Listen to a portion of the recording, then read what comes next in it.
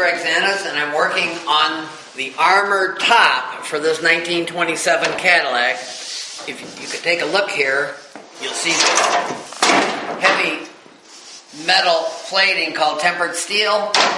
This makes a door for the top of the car. And of course, this was ideal because you could machine gun the guy behind you like this if you're being chased. If you take a look here at the thickness of this armored top, we're getting ready to waterproof the top by just simply putting on rubber bunting like this, and then when it closes it'll be waterproof. Another thing is we're refurbishing this car slowly. This is 220 grit sandpaper. We're going to sand the car so we can put another coat of lacquer on there. I'm just going to show you one small spot. You see the grit coming off. And then of course we're going to clean it with a tack cloth. And then we're going to spray it with lacquer paint. I don't mean just this one spot, but we're going to spray the entire car with this lacquer paint. I'll just show you kind of how that's going to go like this. And part of finishing off the top will be, we're going to tape these windows off right here with blue tape and paper. And we're going to tape this line here. And then we're going to sand it. What I'm trying to do is repaint the top half of the car black. So all of this will get sanded down again. And all of this will get caulked in so it's watertight once again. We're going to leave the green on the door, but we're going to be painting the black areas here all the way around the top, including the V window, the bonnet, and all of these parts. So, and what you see here is a completed first coat of high gloss lacquer paint. We're planning to put on 4 or 5 coats and sand in between each coat. So we have the original car finished. These cars were originally painted in lacquer. If you take a look at the old finish here, you'll see what we've done is we primed all the rusty areas and sanded them. And then we'll be sanding in between each of the coats until we have a very high gloss car finish. If you take a look here, all the way around here, you'll notice there's an edge here. This is intended to hide the armor plating so this car would look like a normal car. And if you look here, you'll see a seam of the 2 tempered steel panels.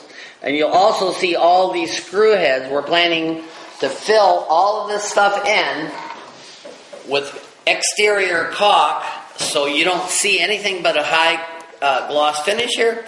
And then we're also going to be caulking all the way around the perimeter of the car here to make this waterproof once again. What we're trying to do is make the car look original like it did.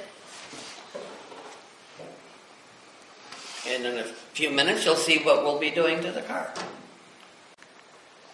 Now you can see the completed paint job on Al Capone's 1927 Cadillac Limousine. Of course, we're only talking about we painted the top half of this car. If you take a look along here, you can see the new paint job all the way up and down. And if you pop up here, you can take a look at the armor plating. Here is painted. It's painted here. And I don't know if you could see here, but you can see the seal in the 2 seams here where the 2 pieces of armor plated are seamed. If you follow my finger around here, you'll see that the top is now sealed all the way around there. And all the way around here. Now the car is completely waterproof. All the seams are sealed here. And on the front there's a seam also. And I'd like to show you outside of the car a little bit here. Okay, take a look here at the VV window. All the black has been painted on that. It's high gloss, very smooth looking.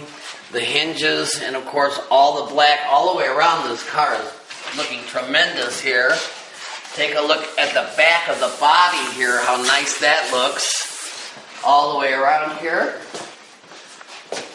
Right here we've got 5 coats of fresh paint on this car. ready for a wax job. Of course, you can see here, as I was talking before, the seaming has all been sealed, so it's watertight. Now it's ready for the drip edge molding to go here to cover that up. We will be sealing this part after we get the green part painted. You can see into there. Take a look here at how beautifully sanded all of that is and smooth. And take a look all the way around here. Take a look at the very top of this car, how that's all sealed off. And if you take a look at the bottom of the windshield here, we're completed with this phase of the restoration. You can see the brackets, of course, they're painted. And thank you very much for watching this part of the restoration of this 1927 Cadillac. Thank you.